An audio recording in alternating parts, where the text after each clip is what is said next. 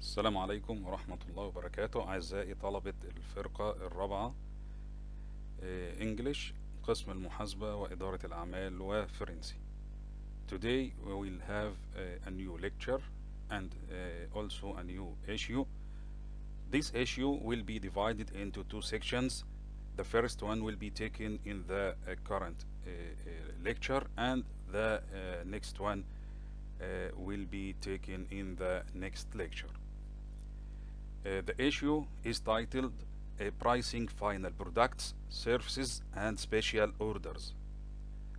يبقى احنا هنا بنتكلم على موضوع جديد بنتعلم فيه Pricing Final Products, How to Price Final Products, ازاي بنسعر المنتجات النهائية، Services والخدمات and Special Orders والطلبيات الخاصة. يبقى ده الموضوع بتاعنا. In this lecture we will know how can we price final products. والمرة الجاية أو المحاضرة اللي جاية هنعرف how can we price services and special orders. Let's begin.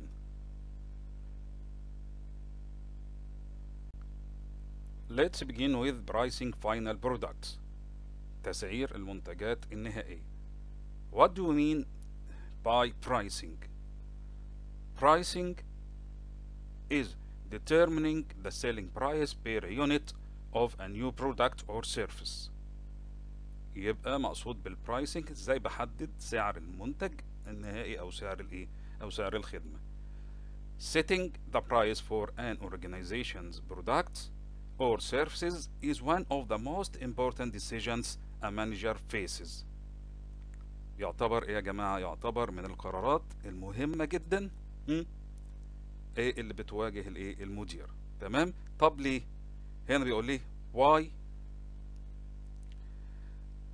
is the pricing one of the most important decisions a manager face. ليه؟ فهنا because the demand depends on the selling price and the sales revenue depends on the demand and the selling price. يبقى على أساس السيلينج برايس بيتحدد ايه؟ يتحدد الديماند الطلب والسيلز ريفينيوز اللي هي الإيرادات اللي جايه لي من السيلز.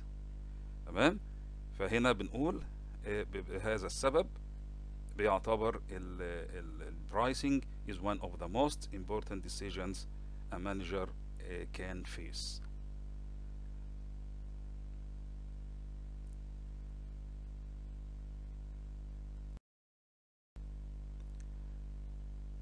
As I told in the last slide, according to the selling price, the demand will be determined and the sales revenues will be determined. So the question here, what is the functions of revenues? What is the functions of revenues? ايه هي وظيفة revenues? We have three functions of revenues. The first one, covering period expenses. Covering period expenses. يبقى أول حاجة إن أنا بقدر أغطي المصاريف اللي هي that relates to the period. And the rest of the revenues, the remained amount will be net income. Will be net income. ما تبقى بيصبح net income. Okay? طيب. How can we use the net income? How can we use the net income? The net income can be used as distribution of profits. يبقى هنا ممكن استخدمه as or to distribute profits اللي هي بتبقى في شكل dividends، توزيعات بتبقى في شكل dividends. Why? To satisfy current owners and attract new investors. Okay? What else? The income can be used also as returned earnings. As returned earnings. ممكن استخدمه كاحتياطيات، احتياطيات عندي، جزء بحتفظ بيه. why to be as a source of self-financing. to be as a source of self-financing، يبقى عشان اقدر اعمل بيه ايه؟ تمويل ذاتي for the ايه؟ the expansions plans of the company. يبقى to finance company future expansion plans. تمام؟ يبقى these are the three functions of the revenue. These are the three functions of revenues. تمام؟ It says here at the bottom of the slide, no company can stay in the market without these three functions of revenues. فدي 3 وظائف مهمة جدا بالنسبة للايه؟ بالنسبة للrevenues. تمام؟ Let's see the next slide.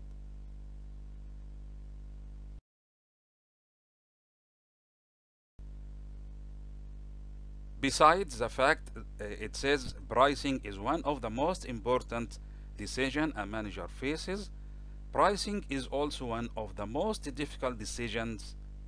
Why? Because many things. We mean that pricing will be affected with many factors. 3 major influences or factors govern the prices and must be considered. يبقى عندي هنا ايه؟ many factors will affect the pricing process and it must be considered. لازم ناخد بالنا من الايه؟ من الفاكتورز ديت او من الانفلونسز دي. The first one customer demand، هو طلب العملاء. Considerations of customer demands are important in all phases of business operations, from the design of a product to the setting of its price. The company must provide the products its customers want at a price they perceive to be appropriate. يبقى لازم ناخد بالنا هنا من الايه؟ من الفاكتور ده بالنسبه لنا اللي هو الكاستمر ديماند، واحنا بنقدم البرودكتس بتاعتنا to the customer، ونقدم لهم البرودكتس دي at the price they perceive to be appropriate، بسعر يتصوروا انه هو ملائم بالنسبه لهم. تمام؟ يبقى this is the first factor that can be can affect the pricing process. The next factor competitors action، فعل العملاء or competitors reaction أو رد فعل آسف competitors action اللي هو فعل المنافسين or competitors reaction أو رد فعل المنافسين. تمام؟ Domestic and foreign competitors are striving to sell their products to the same customers. Therefore, the company must keep a watchful eye on its competitors, their actions and reactions. يبقى هنا معناها ان احنا we have to be careful of our competitors. We don't have to ignore our competitors, ignore actions and reactions. يبقى لازم the competitors action and reaction to be considered when we make a price of any products. تمام؟ يبقى this factor is the second factor that can affect the pricing process. The third factor is the cost.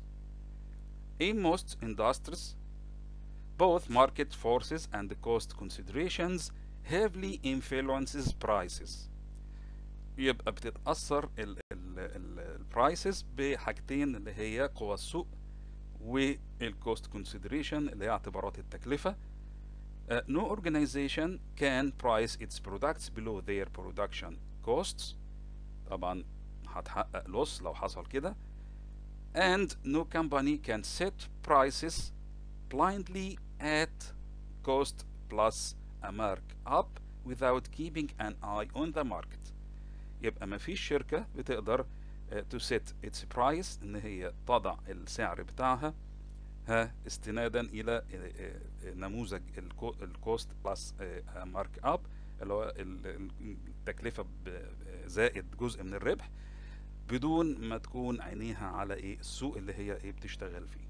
اوكي طيب يبقى هنا we have known the three factors that can affect the pricing setting.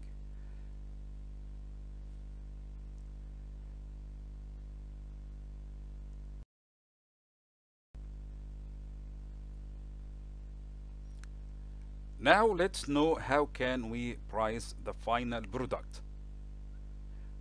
To price a final product, we can use a traditional model which is titled accounting cost plus. Accounting cost plus. يبقى دلوقتي يا جماعة we will know how can we price a final product. ازاي بنسعر منتج نهائي، وطريقتنا في كده اللي هو التراديشنال موديل او النموذج التقليدي اللي هو بيعتمد على ما يسمى الاكاونتنج كوست بلس اللي هو التكلفة زائد جزء من الربح، زائد جزء من الربح. Let's know the details of this model. In cost-based pricing approach ممكن اسميه كده cost-based pricing approach او traditional model او traditional accounting cost plus، اي اسم من دول اللي هو بيعتبر the western approach in the past. The company designs a product. This is the first step ان انا بعمل تصميم للمنتج. Then determine the cost per unit to make the product. يبقى after that the company determines the cost per unit تكلفة المنتج and sets a selling price per unit that cover its cost plus a factor. These factors can be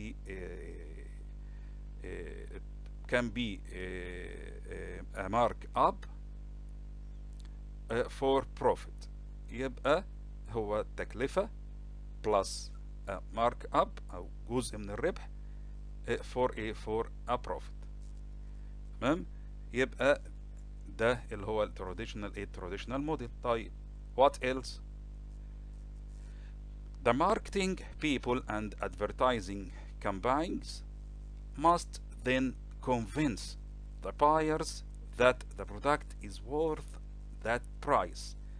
هنا بيبقى في يعني more effort، عبء تاني على الماركتينج الماركتينج بيبل والادفرتايزنج كامباينز الحملات الاعلانيه ان هي تقنع المشترين او الكاستمر ان المنتج يستحق هذا السعر.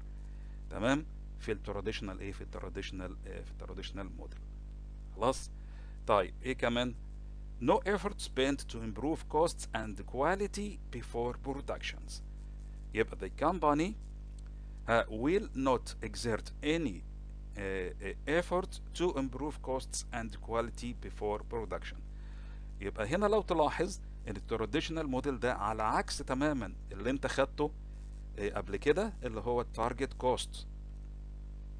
التارجت كوست ده انا في الاول بجيب بجيب البرايس من الماركت، وبعد كده بحدد الكوست بتاعتي اللي هي افضل اعمل لها مينيمايزنج للكوست عشان اقدر ابيع المنتج بسعر متناسب مع السعر اللي موجود فين في السوق. وبالتالي في حالة التارجت كوست the company exert or spent many efforts to improve costs and quality before it produce the product to the market. يبقى هنا ال two models او ال two approaches are very different. تمام؟ طيب وفي التارجت كوست انا يعني the company doesn't need to make advertising campaigns and marketing people doesn't exert also many efforts. Okay.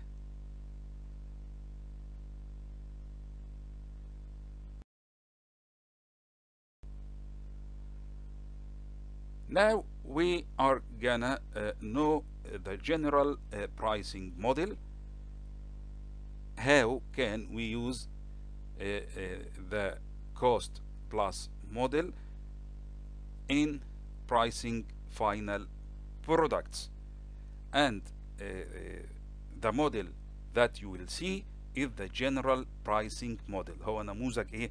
نموذج عام ممكن ان احنا نستخدمه. طيب الجنرال برايسنج موديل اللي هو قدامي اهو cost base per unit، اساس التكلفة لكل وحدة cost base plus mark up as a percentage of cost اللي هو الربح، وهو عبارة عن a percentage of cost، نسبة من الكوست اللي هي حطيناها above. So the target selling price will be the summation of cost base per unit and the markup as a percentage of cost. And what you see is the general pricing model. يبقى هنا cost base plus markup هيديني target pricing model. target pricing model. اوكي. طيب يبقى ده الجنرال يا جماعة general pricing model. اوكي. طيب general formula for computing the markup percentage. يبقى هنا بنتعلم how can we compute the markup percentage. ازاي بنحسبها لو هو ايه if it is not given. if it is not given لو مش مديني المارك اب يبقى I will compute the markup using this formula. طيب ايه اللي هي برضو دي general formula اوكي. يبقى how can we compute the markup. يبقى هو markup percentage applied to cost base in cost plus pricing formula equal فوق profit required to achieve target ROI اللي هو return on investment plus total annual cost that not included in cost base، هي التكلفة اللي مش داخلة في ال cost base divided by annual volume multiplied by cost base per unit used in cost plus pricing formula اللي احنا حسبناها او اللي احنا حطيناها في الايه في ال general pricing ايه model فوق. يبقى using this formula we can compute the markup percentage if it is not given. لكن هي لو موجودة عندنا يبقى we don't need to compute the markup percentage. اوكي. يبقى فوق هنا الايه الجنرال برايسنج موديل وتحت الجنرال فورمولا فور computing markup percentage. اوكي.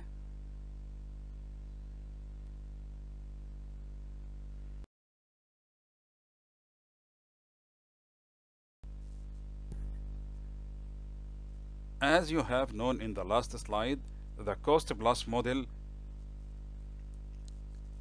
consists of two elements, the cost base and the markup percentage. The question here, what is the cost base in the cost plus model? And what is the markup in the cost plus model? In other words, the cost base in the cost plus model depends on what? And the markup also depends on what? So you have to notice that the cost base used in the general formula depends on the costing approach. يبقى هنا الكوست بيز اللي احنا بنستخدمها يبقى بتكلم على which cost. قصدي هنا الفاريبل كوست ولا الابزوربشن كوست ولا الفول كوست، انهي واحدة فيهم؟ فهنا الإجابة إن the cost base depends on the costing approach، بتعتمد على مدخل التكلفة. واحنا عندنا 3 costing approaches costing approaches اللي هي 3 مداخل للتكلفة. we will know them in details recently.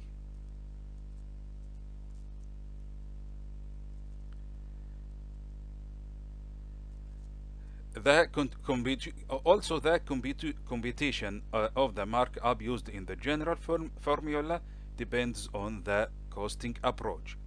يبقى برضو المارك اب depends on the costing approach.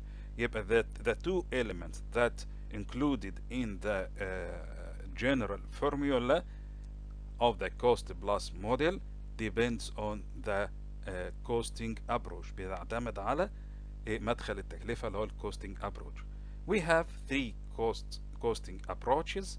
The first one is variable costing pricing model. Variable costing pricing model. يبقى هنا when we are pricing a product, we will use whether variable costing pricing models or other pricing models according to the costing approach. يبقى بيعتمد عملية setting the price، عملية وضع سعر معين للمنتج، على الايه، على الكوستنج ابروتش، على مدخل التكلفة اللي انا بستخدمه، سواء ده عشان احدد to determine the cost base، عشان احدد اساس التكلفة، وبرضه to determine the markup percentage، عشان احدد هامش الربح اللي انا اللي انا عايزه as a percentage of the cost base. تمام. يبقى علشان اعمل عملية pricing يبقى ممكن هستخدم ال variable cost pricing model، يبقى نموذج التسعير القائم على اساس ال variable costing approach اللي هو مدخل التكلفة مدخل التكلفة المتغير. طيب ازاي بيبقى بنحدد يبقى احنا المرة اللي فاتت في اللاست سلايد او البريفيوس سلايد اتعلمنا الجنرال موديل. لا، هنا هنقول لك الكوست اللي احنا بنستخدمها هي عبارة عن ايه؟ هل هي variable؟ هل هي absorption؟ هل هي full cost؟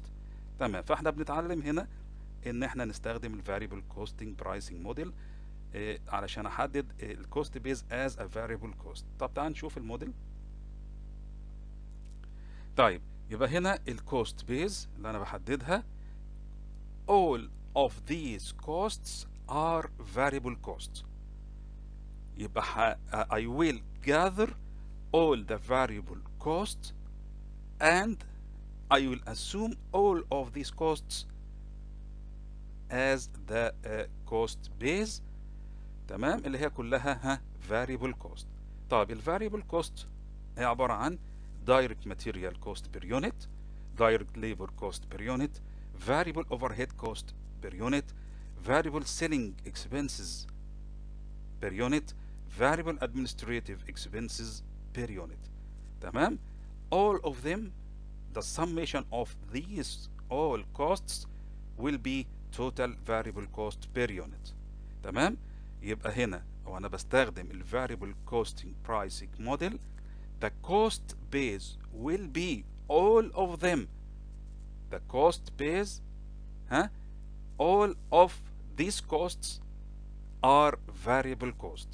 فهجمع كل ال variable cost سواء كانت manufacturing or non-manufacturing costs. manufacturing اللي هي direct labor, direct material, direct والvariable overhead. تمام. والnon manufacturing اللي هي selling and administrative. هعمل gathering ل all of these costs, all of these variable costs، وبالتالي هتبقى the total variable cost is the base أو the cost base of this model. تمام. يبقى دي اللي هتخش في في الكوست بيز. طيب on the other hand the rest of these costs، يبقى انا خدت هنا كل الفاريبل. طيب ايه الباقي اللي هي الفيكسد كوست بقى؟ الفيكسد كوست. طب هتروح فين الفيكسد كوست؟ هيبقى total annual costs not included in cost base. يبقى اللي مش هيدخل as a cost in cost base في الكوست بيز عندي هيبقى هتبقى the rest of this cost. ما انا عندي الكوست variable وفيكسد. خدت انا كل الفاريبل هنا واعتبرتها as a cost base. طب الباقي هيبقى fixed cost. طب الفيكسد كوست دي هتعتبرها ايه؟ هتعتبرها the cost that not included in the cost base، مش هتدخل في الكوست بيز. طب هتظهر فين؟ يبقى ال total fixed manufacturing and fixed selling and fixed administrative costs، كل دي اللي هي total fixed ايه؟ total fixed cost that not included in the cost base، اللي هي عبارة عن fixed manufacturing fixed selling fixed administrative. طب هتظهر فين؟ it will appear in the markup formula، هتظهر في المارك اب فورميولا فوق في البسط طبعا فوق، and in the income statement، وهتظهر في الانكم statement. خلاص، يبقى you have to know now the cost base when using the variable costing pricing model. all of them are variable cost. تمام. and the cost that not included in the cost base all of them are fixed cost, fixed manufacturing, fixed selling and fixed administrative. طيب the cost that not included in the cost base هتظهر فين؟ هتظهر في عندي الايه المارك اب فورميولا، وهتظهر عندي في الانكم في الانكم ستيتمنت. طيب let's see the variable costing pricing model هيبقى شكله عامل ازاي. يبقى ده ال variable costing pricing model. طبعا عندنا two elements اللي هي الكوست بيز، بس خلي بالك التوتال variable اللي هي الكوست بيز بالنسبه لي هتبقى كلها all of these costs are variable cost. يبقى التوتال variable سواء كانت variable manufacturing variable selling and variable administrative cost per unit plus the markup percentage of cost. يبقى المارك اب هي نسبة من الايه الكوست بيز اللي فوق اللي عندي. تمام. طيب ايه the result will be the target selling price. the target selling price يبقى ده ال variable costing pricing model. variable costing pricing model اللي هو total variable plus markup هيديني ايه التارجت selling price. تمام. يبقى هنا عرفنا how can we use variable costing pricing model، ازاي بنستخدم النموذج التسعير القائم على التكلفة المتغيرة. خلاص، احنا عندنا هدفين، نحدد الايه الكوست بيز. في الحالة دي الكوست بيز هيبقى all of them are variable cost، وعندنا how can we compute the ايه the markup. يبقى هنعرف how can we compute the markup in the next slide. تمام. لكن الكوست بيز كلها all of them are variable costs. تعال نشوف how can we compute the markup when using variable costing pricing model.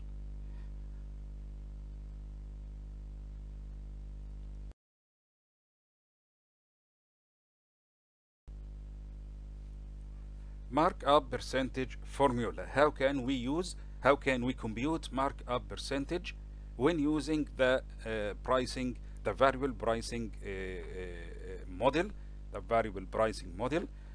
That means the markup percentage depends on the costing approach that we are using. Okay, so to compute the markup percentage when using the variable pricing model will be as follows. Markup percentage equal profit required to achieve target return on investment ROI, the abbreviation of return on investment, plus the total fixed manufacturing and selling and administrative costs. These costs are the costs that not included in the cost base. يبقى أنا هنا بحط the costs that not included in the cost base، كل التكلفة اللي مش داخلة في الكوست بيز، اللي هي قلنا ايه طالما الكوست بيز all of them are variable يبقى انا هحط هنا all the fixed costs بالنسبة لي اللي هي هتبقى not included in the cost base. خلاص، يبقى فوق profit required to achieve ROI plus the total fixed manufacturing cost. حطيت الفيكسد ليه؟ لان انا هنا بستخدم الايه بستخدم الفاريبل برايسنج موديل، والاول اوف كوست اللي هي البيس كوست كلها فاريبل، يبقى هنا the cost that not included is are fixed costs. تمام. تحت divided by annual volume هي number of units multiplied by total variable cost per unit اللي هي البيز كوست او الكوست بيز. تمام، اللي احنا حسبناها في الايه at in the last slide، اللي هي total manufacturing variable manufacturing variable selling variable administrative. تمام، يبقى انا كده اقدر احسب الايه المارك اب برسنتج if it is not given. طيب ازاي بحسب البروفيت؟ how can we compute profit required to achieve target ROI؟ يبقى هقول profit required to achieve target ROI equal required investment. This amount will be given for you multiplied by required return on investment, and also this percentage will be given for you. تمام، يبقى required investment multiplied by required ROI to compute profit required to achieve target ROI. يبقى ده تمام. عشان احسب البروفيت يبقى بستخدم الايه الفورميولا دي. اوكي طيب after that he asks me to prove your answer. Sometimes in the exercise it may ask me to prove your answer. To prove your answer we are going to prepare an income statement using variable costing approach. يبقى عشان اعمل تأكيد للي انا حسبته فوق، علشان اعمل تأكيد للحل بتاعي، فساعات بيطلب مني فهعمل ايه؟ هعمل income statement. طيب income statement وانا I am using the variable costing approach، يبقى هعمل income statement برضو according to the variable costing approach. طيب income statement احنا عارفين اول حاجة sales minus variable cost of sales اللي هي variable manufacturing variable selling variable administrative اللي هي الايه الكوست بيز يا جماعه، اللي هي الكوست بيز. هيديني الكونتريبيوشن مارجن minus ايه بقى؟ minus the costs that not included in the cost base اللي هي الفيكسد كوست، اللي هي الفيكسد كوستس اللي هي الفيكسد مانيفاكتشرنج فيكسد سيلينج فيكسد ادمنستريتيف. تمام. So the summation of these elements will be net income. تمام. بيبقى ده بالنسبة لي الايه النت انكم. تمام.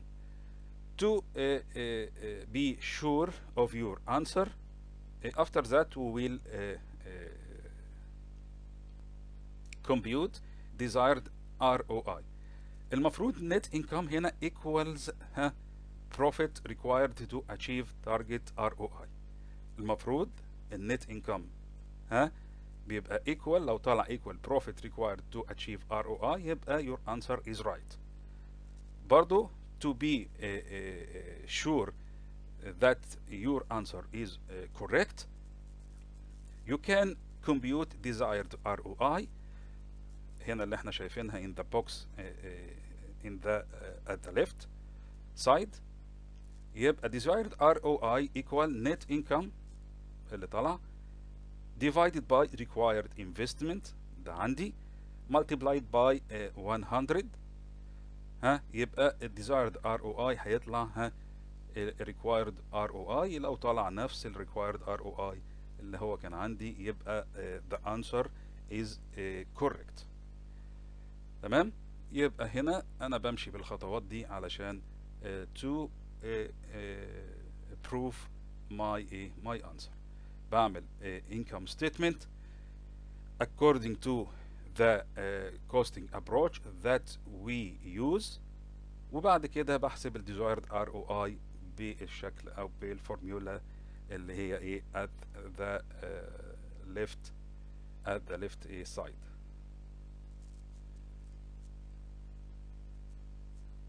تمام.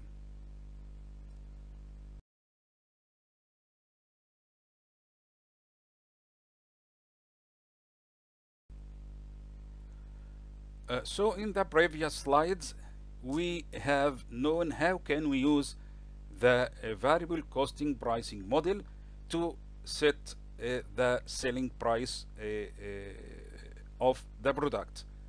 طيب احنا اتعلمنا نستخدم الفاريبل الفاريبل كوستنج برايسنج موديل اللي هو بنحط السعر على اساس الفاريبل كوست. طيب now we are going to know another approach to set the cost base, which is absorption or full costing model. Absorption or full costing model. تمام.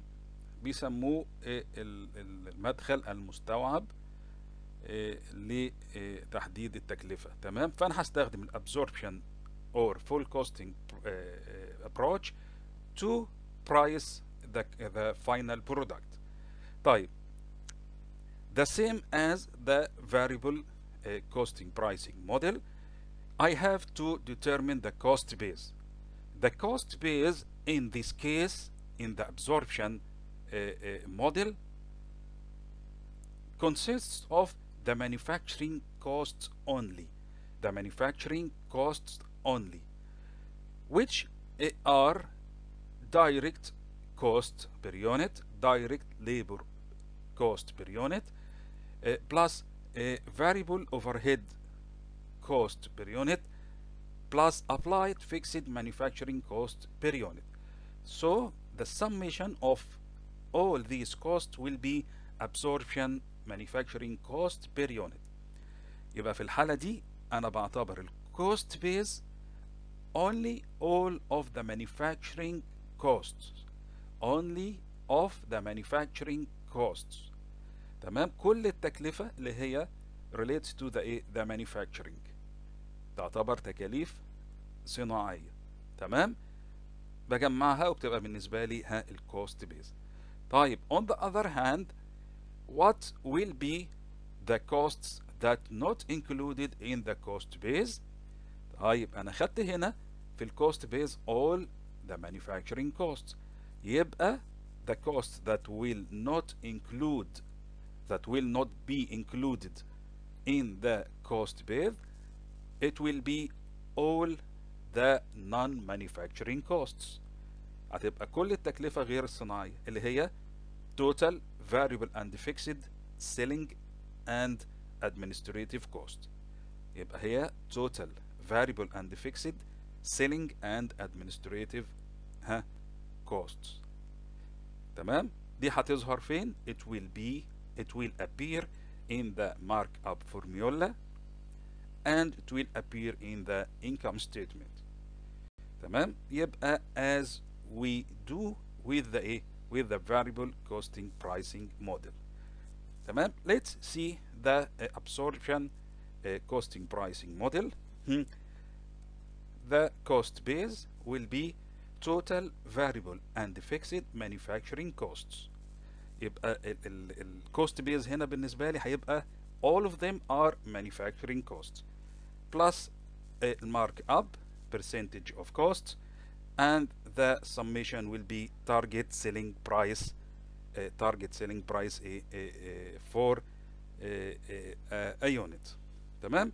يبقى هنا أنا بقدر أحدد ال target selling price according to the absorption costing pricing model using this way. ماشي كده يا جماعة؟ طيب يبقى احنا كده حددنا ال cost base. طيب how can we compute the markup if it isn't a given amount؟ لو مش عندي المارك اب how can we compute it؟ يبقى عارفين احنا the markup is او depends on the costing approach. بيعتمد على ال costing approach. طيب ازاي بنحسبه؟ let's see how can we compute the markup when using absorption costing model.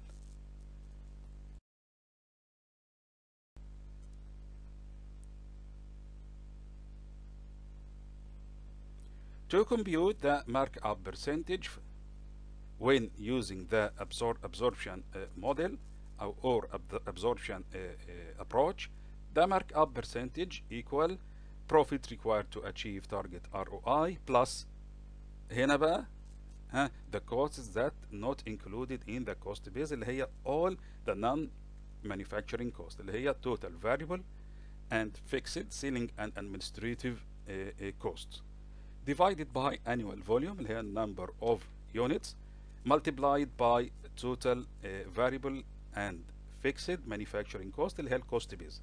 يبقى ممكن اشيل كل دي تحت واقول ايه اللي هي الكوست بيز اللي هي total manufacturing cost per unit.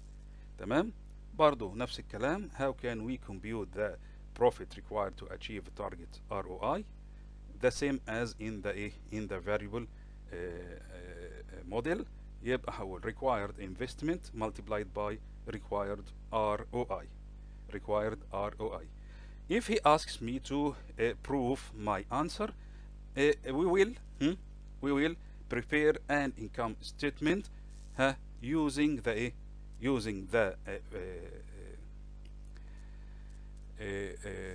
absorption costing approach. تمام. فهنا هقول sales minus cost of goods sold اللي هي manufacturing cost of goods sold اللي هي manufacturing costs. هيديني contribution margin minus selling and administrative expenses اللي هي the cost that not included in the cost base اللي هي selling and administrative expense. طيب هنا after that the summation of these amounts will be the net income. If the net income equals profit required to achieve target ROI, so the answer is very correct. To be sure of your answer, we can compute desired ROI. Desired ROI equal net income divided by required investment multiplied by 100. So the percentage of desired ROI, if it equals the ROI that we used in the formula above, so the answer is very correct. اوكي. يبقى بالطريقه دي برضو نفس الكلام اللي عملناه في الفاريبل ابروتش بنعمله في الابزوربشن ابروتش بالشكل ده to prove your answer.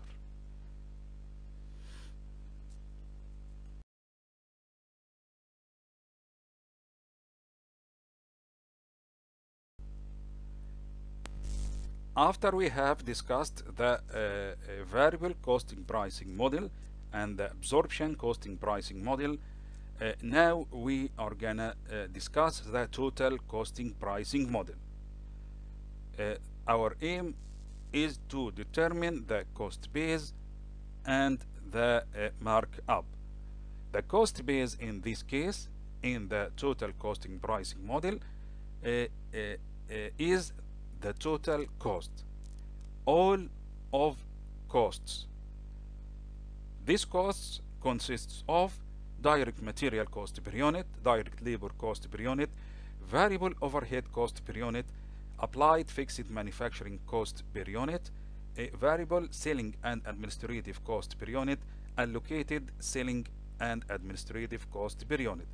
All of the costs, whether it is a manufacturing cost or non-manufacturing cost, whether it is a fixed cost or a variable cost.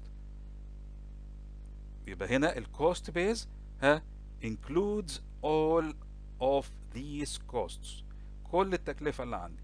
يبقى هنا total cost per unit بالنسبة لي is the summation of all of these costs. سواء كانت manufacturing or non-manufacturing. وسواء كانت variable or fixed. يبقى هاخد كل التكلفة هنا عندي. مش هسيب أي حاجة. وبالتالي on the other hand the total annual cost not included in cost base. التكلفة اللي هي مش هتدخل بقى في الكوست بيز مش عندي، ما عنديش تكلفة، يبقى هيبقى عندي ايه؟ no costs، هتبقى zero costs. ليه؟ لأن أنا خدت all of these costs اللي هي manufacturing and non-manufacturing fixed and variable في الكوست ايه؟ الكوست بيز، وما عنديش أي تكلفة تانية، وبالتالي اللي هي الكوست is not included in cost base equal zero، no costs. وبالتالي no costs will appear in the markup. يبقى مش هيظهر حاجه في المارك اب. في المارك اب هنحط ايه؟ زيرو. زيرو دي بتبقى represents the costs not included in the cost base. تمام. طيب يبقى مفيش هنا cost في المارك اب فورمولا. and in the income statement برضو في الانكم ستيتمنت مفيش ايه؟ مفيش costs not included in the cost base. خلاص، لان احنا ايه؟ خدنا all of these costs as a cost base. تمام. طيب هيبقى شكله ايه بقى هنا الموديل دوت اللي هو total costing pricing model؟ هيبقى هنا الكوست بيز بالنسبه لي التوتال كوست اللي احنا قلنا حسبناها هي فوق اللي هي as a cost base plus المارك اب. how can we compute the mark up؟ هنشوف in the next slide if it is not given طبعا. تمام. وعندي التارجت سيلينج برايس هيبقى السميشن اوف الكوست بيز اللي هي التوتال كوست بلس ذا ايه؟ ذا مارك اب as a percentage of the cost base اللي هي التوتال كوست. how can we compute the mark up in this case؟ let's see in the next slide. طيب هنا computing the markup percentage in using this formula. طيب انا هستخدم برضو الفورمولا اللي احنا عددنا عليها اللي هي to compute the markup percentage equal profit required to achieve target ROI plus هنا قلنا ال cost that not included in the cost base equal 0. فهنا عشان احنا خدنا all of these costs as a cost base فما عنديش تكلفة تانية فهحط ايه؟ هحط هنا 0. طيب divided by annual volume اللي هي numbers of units multiplied by total cost per unit اللي هي all of them all of these costs اللي هي سواء كانت manufacturing او selling او administrative وسواء كانت variable and ايه and fixed. تمام. طيب يبقى انا هنا اقدر احسب الايه؟ اقدر احسب الايه؟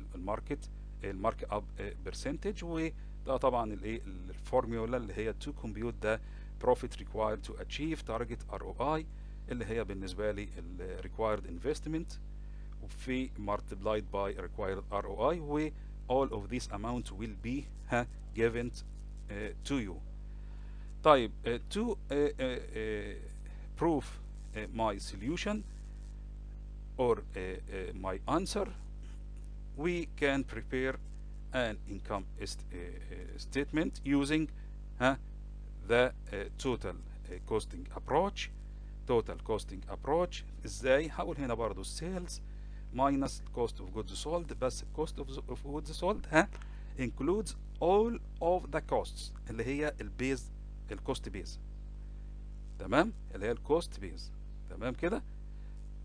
هيديني contribution margin. طبعا هنقف لغايه ايه هنا لان I don't have any cost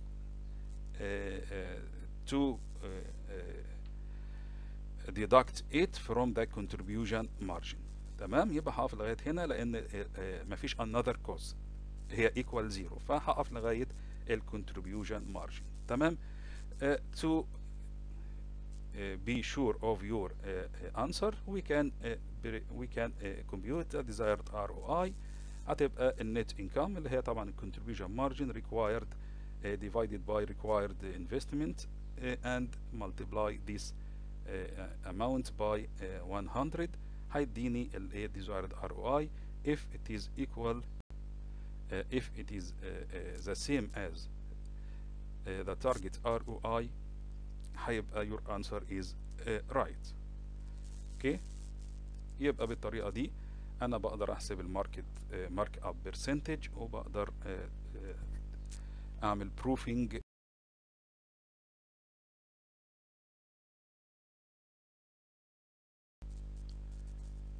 As anything in the world has some advantages and it may has also some disadvantages. So the cost plus model, some of people see that it has some advantages. Some of these advantages, as you see, it is easy to understand, easy to apply. Also, many decision makers believe that cost plus pricing is a fair way to set prices because the sellers earn a fair return on their investments while not increasing their prices in response to an increase in demand. It also it has some more advantages because no organization can price its price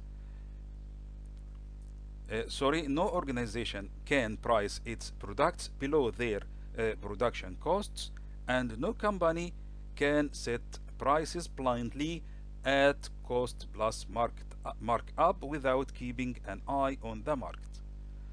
يبقى هم الناس شايفين ان الموديل ده has some advantages، له بعض المزايا بسبب الحاجات اللي احنا ايه قلناها دي. طيب it also has some drawbacks or some disadvantages، في بعض الايه الانتقادات او بعض الحاجات اللي بتخلينا ننظر له بنظرة انتقادية الى حد ما.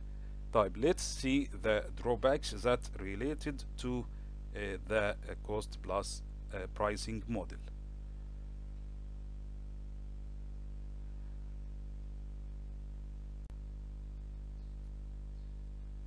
As the cost plus pricing model has some advantages, others see that it has some drawbacks or disadvantages. The first drawback, the price of a product or service is dependent upon its cost. Therefore, there is a risk of errors in determining the selling price per unit if there is an error in product or service costing. يبقى الناس اللي بيوجهوا نقد للنموذج ده بيقولوا ان السعر هنا بيتحدد على اساس الايه الكوست التكلفه، وبالتالي في درجه من المخاطره هنا ان انا لو كان عندي التكلفه تم تحديدها بطريق الخطأ the price will be incorrect، يبقى برضو السعر هيبقى هنا مش مظبوط. طيب هنا عايزين نشوف the error in cost per unit. In fact the error in cost per unit has two possibilities. في احتمالين ممكن يسببوا ال error in cost per unit. The first possibility, if the cost will be overstated. The cost will be overstated. بقت زيادة أكتر من اللازم. So it will lead to the selling price will be overstated. If the selling price is overstated, the demand will be less, and as a result the revenues will be less. يبقى هنا اللي في النهاية خالص result, the final result, the revenues will be decreased خلاص, or we will achieve less revenues. طيب another possibility برضو of the error in cost, if the cost is understated أقل من اللازم, the selling price will be understated, هيبقى برضو سعر المنتج أقل من اللازم. ففي الحالة دي the company will give up attainable revenues. يبقى هنا هيبقى في فاقد الايه, هتضحي ببعض الريفينيوز اللي كانت ممكن تحققها, وبالتالي this will lead to less revenues. تمام. يبقى in all cases سواء كان عندي البوسيبيليتي اللي هو بتاع overstatement ولا understatement of the cost, the result is the same, اللي هي the revenues will be decreased, هتقل الإيرادات اللي هي داخلالي. تمام. ودي بتعتبر the main drawback of this model. ماشي. Let's see the next slide to continue these drawbacks.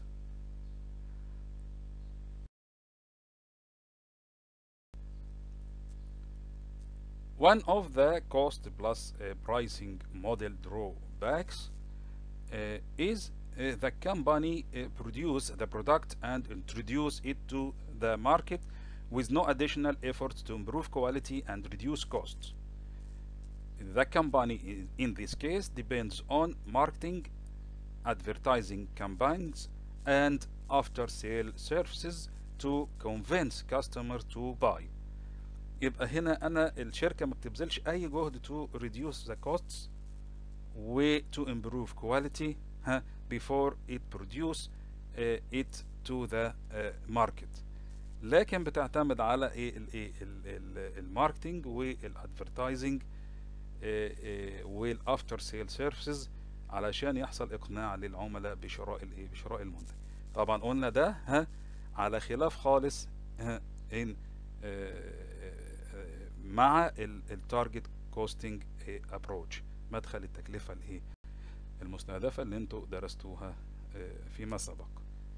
تمام، يبقى ده بيعتبر انتقاد للطريقه ديت او للنموذج بتاع الكوست بلس برايسنج موديل. To understand how can we use and apply all of these models using the costing approaches, let's take this example. It says here, following are the data for a new product in manufacturing company. Expected sales 20,000 units. Direct material cost per unit $18. Direct labor cost per unit $3.6. Variable overhead cost per unit $2.4. Fixed overhead cost total $120,000. Variable selling expenses per unit $1. Fixed selling costs $160,000. Required investment $400,000 and required return on investment 15%. The requirement here, compute the targeted selling price of the new product under variable cost pricing and show proof that the desired ROI is realized. Requirement number 2, compute the targeted selling price of the new product under absorption cost pricing and show proof that the desired ROI is realized. Number 3, is the target price the final price and say why. Requirement: since both absorption cost pricing and variable cost pricing produce the same target price and provide the same desired ROI, why do both methods exist? Isn't one method clearly superior to the other? He asks you to determine, isn't one method clearly superior to the other؟ يعني بقول لك طالما الاثنين بيوصلوا لنفس النتيجة ليه هما بنستخدمهم؟ هل في سبب؟ طيب هل في أفضلية لمدخل عن التاني أو طريقة عن التانية؟ فهنشوف تمام. فهنا let's start answering the first requirement. هنا في ال first requirement we are going to use variable costing approach. هنمشي 2 steps. the first steps to compute a unit variable cost، لأن احنا هنا بنحدد الكوست بيز. فهنا قلنا الكوست بيز بتعتبر all of these costs are variable cost، فهنجمع all the variable costs. أنا عندي هنا direct cost per unit, direct labor per unit, variable manufacturing overhead cost per unit. all of these costs are variable cost لغاية دلوقتي اللي هم 18 plus 3.6 plus 2.4 هيديني 24. هيبقى دول كلهم variable manufacturing cost. تمام. انا عندي برضو variable selling expense، يبقى plus the variable selling expense per unit اللي هي $1. هيبقى the total variable cost per unit $25. يبقى هنا انا حددت في الستيب نمبر 1 الكوست بيز. طب انا بستخدم ايه؟ انا بستخدم الفاريبل كوستنج ابروتش، الفاريبل. يبقى all of these costs are variable. تمام؟ يبقى الفاريبل كوست per unit كام؟ 25. Let's continue the answer. Step number 2, I will compute the markup percentage to provide a 15% ROI. Okay? هنا I don't have the markup percentage, so I have to compute it using the formula of computing this percentage. طيب انا هنا بستخدم الايه الفاريبل approach. يبقى هقول markup percentage equal profit required to achieve the target ROI plus انا هنا بستخدم الفاريبل، يبقى هي الكوست is not included اللي هحطها فوق اللي هي التوتال فيكسد اللي هي سواء كانت manufacturing او selling او administrative. طيب تحت هحط الانيوال فوليوم multiplied by total الفاريبل اللي هي الكوست بيز اللي هي الفاريبل manufacturing selling and administrative cost. تمام؟ يبقى المارك اب انا عندي هنا الايه عايز احسب البروفيت ريكوايرد، يبقى هقول required investment اللي هي كانت ب 400,000 multiplied by ROI desired ROI اللي هو 15% plus هحط بقى هنا الايه التوتال فيكسد اللي هي 120 plus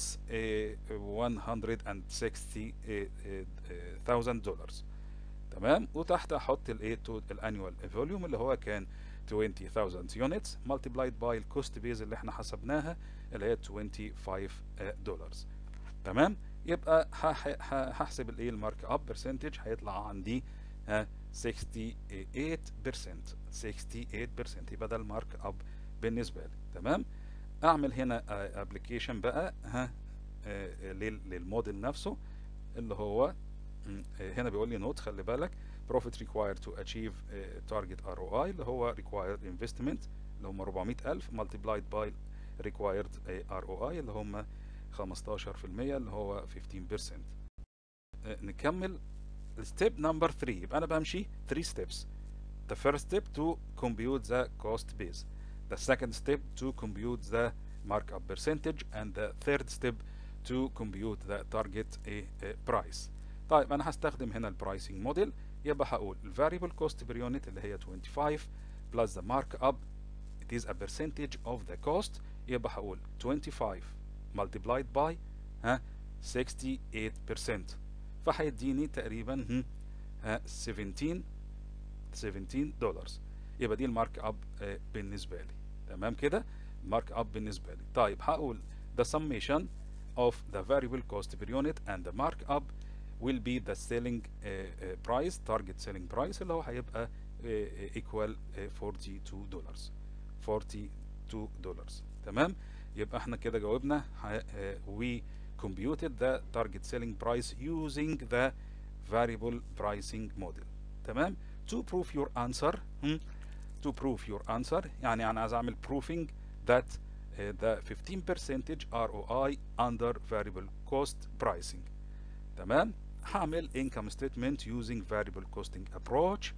طيب انا هحط هنا السيلز انا كان عندي 20,000 units هقول multiplied by the selling price اللي احنا حسبناه اللي هو كام؟ اللي هو 42. طيب ال variable cost minus variable cost of sales. ليه قلت variable؟ لان انا we are using the variable approach اللي هو هيبقى 20,000 units multiplied by 25 اللي هي الايه الكوست بيز اللي هي هتبقى 500,000. طيب variable costs we will deduct variable cost from the sales revenue هيديني الكونتريبيوشن مارجن $340,000. طيب هعمل بقى deduction للفيكسد كوستس. طيب الفيكسد كوست اللي هي عباره عن كانت مانيفاكتشرنج اللي هي 120,000 والسيلينج اللي هي 160,000. The summation of these costs will be $280,000. طيب if you deduct the 280,000 from 340,000, the result will be net income equal $60,000. يبقى هنا النت income $60,000 حسبناها by preparing the income statement using the variable costing approach. تمام. طيب عشان نتأكد أكتر we will compute desired ROI. desired ROI equal net income لسه حاسبينه اللي هو $60,000 divided by required investment اللي هو 400,000 multiplied this amount, all of this amount by 100 هلاقي عندي ال 15%. تمام. هلاقي عندي ال 15% هيطلع بالشكل ده. ولو عايز احسب برضو المارك اب بنفس الطريقة يبقى النت انكم بلس فيكسد كوست على الفاريبل كوست اوف سيلز. تمام. بالطريقة دي هيطلع عندي المارك اب بالشكل ده. ممكن يعني الخطوة الأخيرة دي ما نعملهاش ونكتفي بالديزايرد ROI. desired ROI اللي هو طلع لنا 15% اللي فوق ده. الخطوة الأخيرة دي ممكن يعني ما نعملهاش ونقف لغاية الديزايرد ROI. ممكن عايز تتأكد تعملها يبقى هنستخدم الايه اللاست فورميولا ديت اللي هي المارك اب برسنتج بالشكل اللي انت بالشكل اللي احنا شايفينه. تمام. ده معناه هنا بيقول لي تحت at the bottom of the slide the desired ROI means that when the company sells the product at a selling price of 42 it will achieve 15% ROI. لو باعت المنتج بسعر 42 يبقى هتحقق return on investment بكام؟ ب 15%، ب 15%. تمام. يبقى احنا كده we answered the first question. Now we are going to answer the second question that asks us to determine the selling price, the target selling price using the absorption costing approach. If we use the absorption costing approach, we will do three steps as we do or as we did when using the variable costing approach. The step number one is to compute the manufacturing cost. The base cost is to compute the base cost. The base cost when using the absorption costing approach, all of these costs are manufacturing costs. يبقى أنا هنا بحسب أول حاجة في الستيب نمبر 1 الإيه الكوست بيز، أساس التكلفة بالنسبة لي. طب أنا بستخدم إيه؟ I ask myself what approach I use. يبقى أنا بستخدم الإيه الابزوربشن كوست. يبقى all of this cost هي الكوست بيز بالنسبة لي manufacturing cost. manufacturing يعني direct material cost per unit, direct labor cost per unit, variable manufacturing overhead cost per unit, fixed manufacturing overhead cost per unit. طيب احسبها ازاي؟ انا كان عندي الفيكسد manufacturing هي 120,000 divided by the number of units اللي هي 20,000 فهيديني fixed manufacturing overhead cost per unit 6. هعمل summation of all these costs اللي هيبقى manufacturing cost per unit will be $30. will be $30. يبقى هنا انا حددت في الستيب نمبر 1 الكوست بيز اساس التكلفه. طيب ستيب نمبر 2 انا I have to determine or to compute the markup. تمام. يبقى computation of markup percentage to provide a 15% ROI.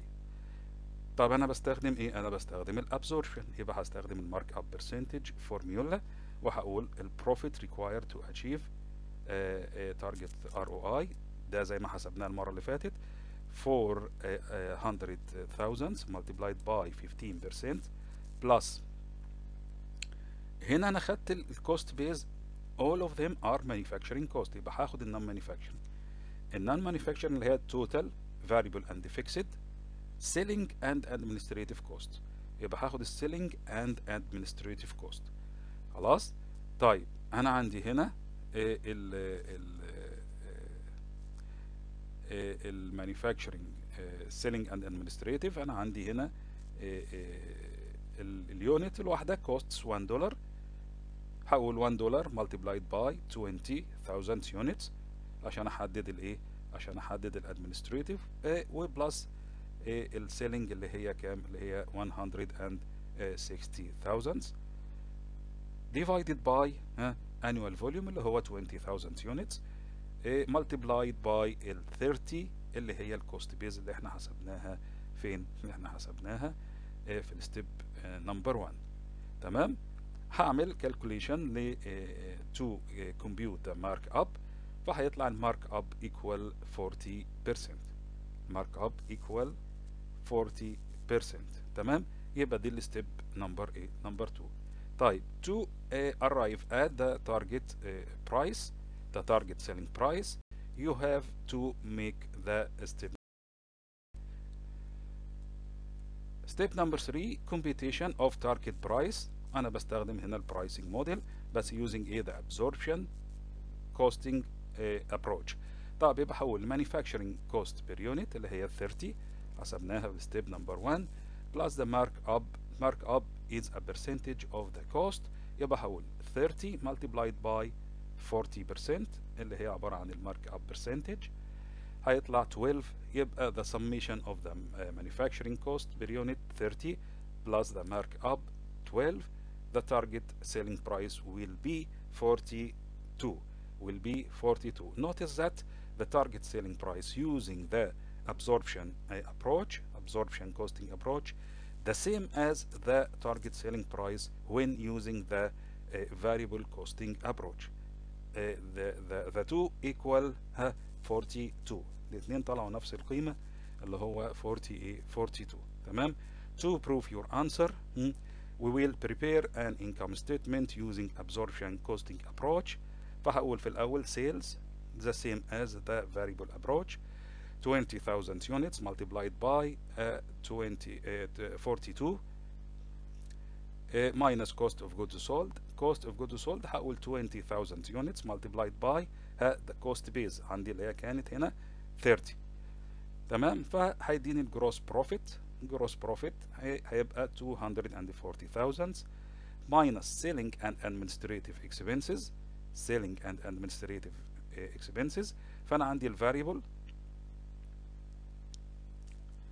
الفاريبل هيبقى عبارة عن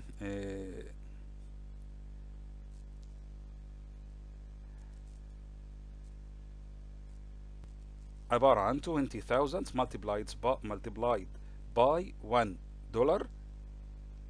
plus fixed expenses اللي هي عبارة عن 160,000. The summation of selling and administrative expenses will be 180,000. If we deduct 180,000 from the gross profit 240,000, so the net income will be $60,000, the same as when using the variable costing approach. تمام.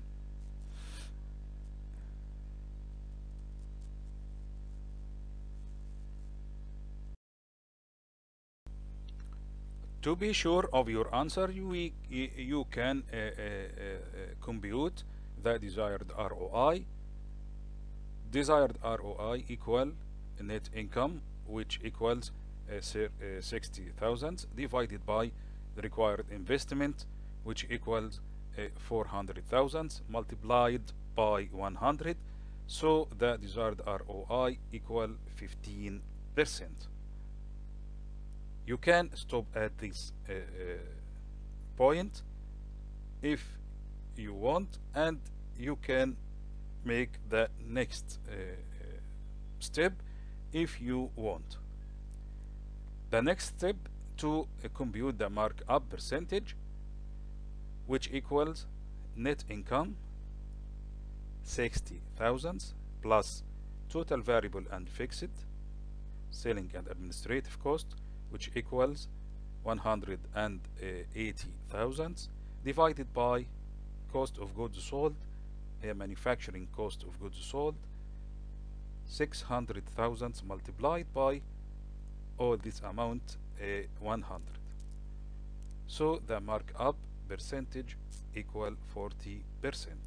Equal 40%. You can do this step or not.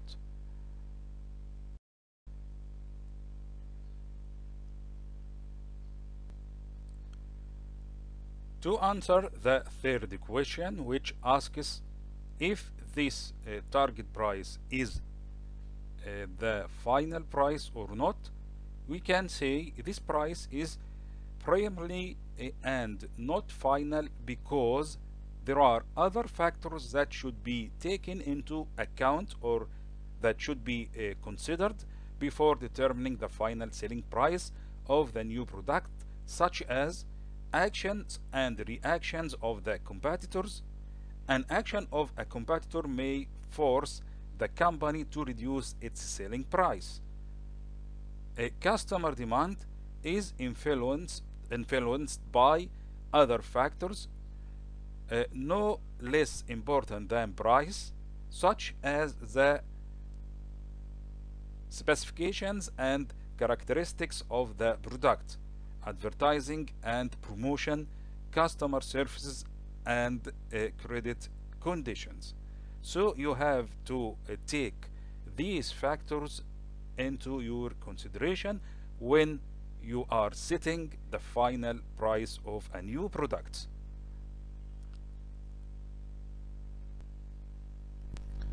To answer the fourth questions, which asks about why we are using the two approaches, the absorption and the variable costing approaches, although they arrive at the same results. ليه بنستخدم الاثنين طالما بيدونا نفس الايه النتائج؟ تمام. In fact, these two approaches have an accounting point of view. All of them each of them has an accounting of view. كل واحد له وجهة نظر محاسبية. تعال كده نشوف الانسر about for this question. Both absorption cost pricing and variable cost pricing are used because they have different merits. يبقى all of them are used because they have differing merits. لهم يعني توجهات مختلفة أو فوائد مختلفة. Absorption cost pricing approach is preferred by some because they use it for preparing financial reports and statements for publishing purposes. يبقى أنا هنا بستخدم الابزوربشن لأغراض إعداد الفاينانشال ريبورتس اند ستيتمنت. تمام. وهنا الأغراض أغراض إن أنا بنشر الفاينانشال ستيتمنتس ديت. فور اكزامبل for external users in the long run. يبقى لمين؟ للاكسترنال يوزرز اللي هم المستخدمين الخارجيين. وهنا انا باخد البوينت اوف فيو اوف ذا لونج ران اللي هي وجهة النظر البعيدة اللي على باخد وجهة نظر مستقبلية بعيدة يعني. يبقى هنا انا باخد بانهي بوينت اوف فيو؟ يبقى الفاينانشال اكاونتنج فيو، وجهة نظر المحاسبة المالية. طيب variable cost pricing approach is preferred by some because they use it for planning and control. يبقى بستخدم ال variable pricing أو ال variable cost pricing approach ليه؟ لأغراض planning and control اللي هي الرقابة والمتابعة. For example for internal use in the short run. يبقى بستخدمها لأغراض أو الاستخدامات الداخلية اللي هي the management use اللي هي استخدامات الإدارة. in the short run في المدى المدى القريب او القصير. يبقى هنا انا باخد بالانهي point of view؟ يبقى المانجمنت اكاونتنج فيو، باخد بوجهة نظر المحاسبة الادارية. يبقى كده انا بقدر اقول او ابرر ل we are using the two approach although they gives us or they give us the same result. Let's take another exercise or another problem to be solved. Hansen Corporation needs to set a target price for its newly designed product ever ready. ده اسم البرودكت بتاعهم ever ready. The following data relate to this new product. Direct material, it gives 2 columns per unit and total. Direct labor, variable manufacturing overhead, fixed manufacturing overhead, variable selling and administrative expenses, fixed selling and administrative expenses. The costs shown above are based on a budgeted volume of 80,000 units produced and sold each year. Hansen uses cost plus pricing models to set its target selling price. Because some managers prefer absorption cost pricing and others prefer variable cost pricing, the accounting department provides information under both approaches using a markup of 50% on absorption cost and a markup of 75% on a variable cost. Instructions. Number A, compute the target selling price for 1 unit of ever ready using absorption cost pricing. Requirement B, compute the target selling price for 1 unit of ever ready using variable cost pricing. يبقى احنا عندنا الانفورميشن اللي عندنا او الداتا اللي فوق اللي عندنا ديت اللي هي relates to this product، وعايزين نحدد اللي التارجت سيلينج برايس سواء كان بالابزوربشن كوست برايسنج موديل او بالفاريبل كوست برايسنج موديل. هنمشي 3 steps زي ما احنا متعودين when using each model. تعال نشوف. Let's see the answer in the next slides.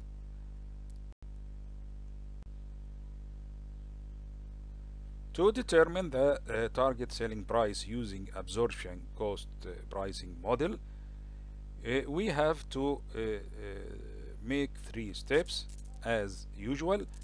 The first one is to determine the cost base. The cost base here consists of all the manufacturing costs. The manufacturing costs are direct material plus direct labor plus variable manufacturing overhead plus fixed manufacturing overhead, which equals 1,044,000 divided by 80,000 units. So the cost of manufacturing per unit will be the summation of all these costs that will equal $87.5 per unit. This is the cost base. Okay, you have to notice that in this exercise you don't need to compute the markup percent because it is a given اللي هي 50%. So we will compute the target selling price. يبقى هنا you don't have to make the second step اللي هي to compute the markup percentage. ليه؟ لأنه هو عطاها لي اللي هي it is a given percentage اللي هي 50%. تمام. يبقى على طول هنا أنا هعمل computing for the target selling price. هستخدم الموديل target selling price اللي هو بيبقى equal the cost base اللي هي manufacturing cost per unit اللي هي 87.5 plus the markup اللي هو عبارة عن $43.75. how can we compute that؟ حسبنا ان احنا خدنا الكوست بيز اللي هي 87.5 multiplied by 50% فادانا ال 43.75. يبقى هعمل summation ل these two amounts فهيديني target selling price equal 131.25.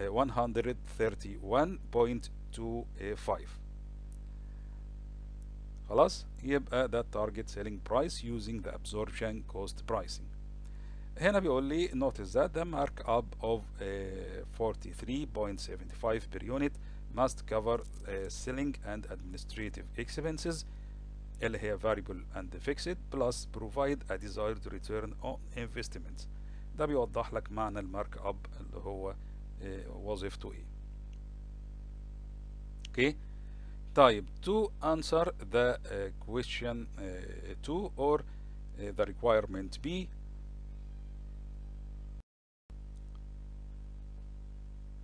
now we are gonna determine the target selling price using the variable costing pricing model. Requirement B asks you to determine the target selling price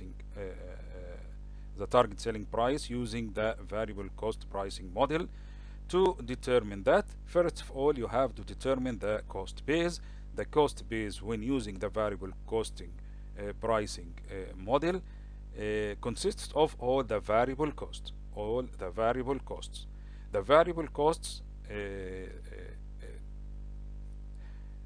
include direct materials, direct labor, variable manufacturing overhead, variable selling and administrative expenses. So the total variable cost per unit will be 75. This is the first step. You don't have to make the next step because the markup percentage is given. وهو عطيني المارك اب percentage اللي هي 75% as a given فهنا we don't need to make the next step اللي هي computing the markup percentage. اوكي طيب على طول هنشتغل في الموديل. To arrive at or to compute the target selling price we will use the pricing model using variable costing pricing model. فهنا هقول target او هقول الكوست بيز اللي هي 75 plus the markup which equal 75% multiplied by $75.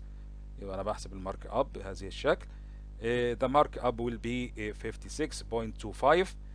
The summation of the markup and the cost base will be the target selling price. يبقى هنا الكوست بيز 75 plus the markup اللي هو 56.25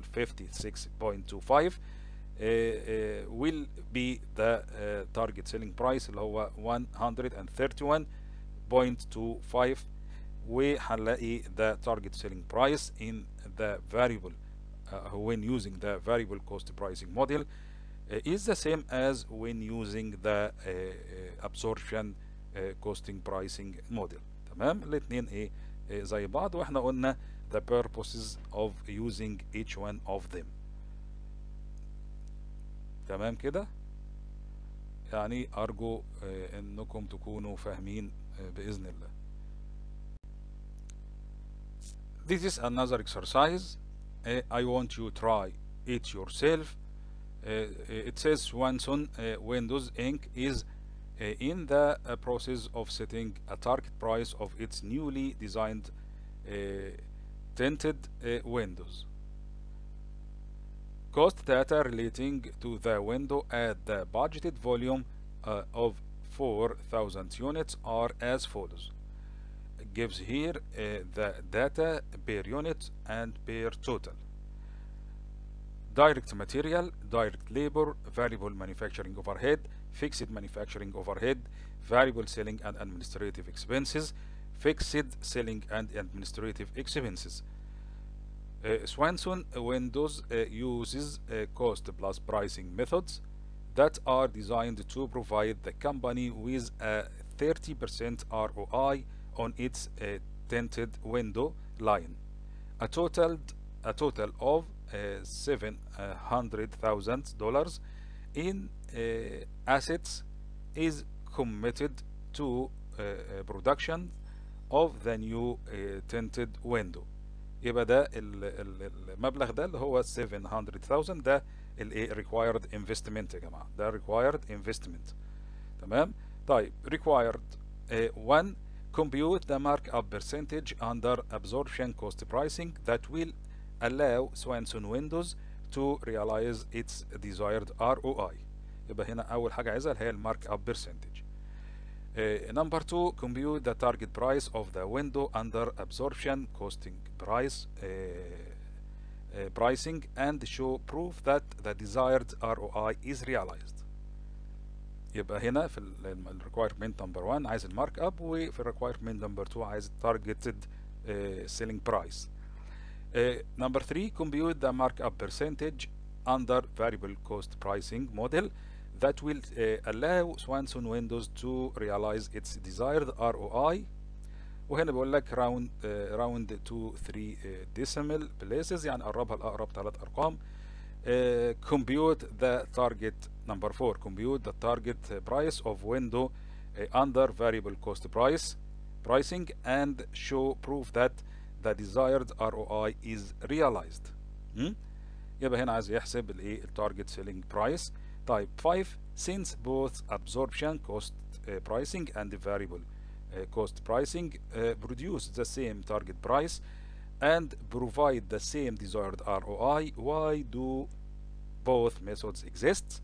Isn't one method clearly superior to the other? هنجاوب زي ما جاوبنا في الايه في الاكزامبل اللي احنا خدناه. طيب I want you to try this exercise yourself as a homework. ماشي؟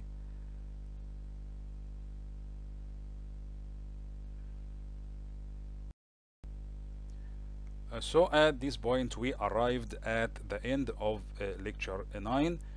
We have discussed how can we set a selling price, a targeted selling price for the new product, for the final product, using the three costing approaches, which are a variable costing approach, absorption costing approach, and total costing approach. تمام. هنكمل the rest of this issue in the next lecture بإذن الله، وهناخد how can we set the price of the services and special orders.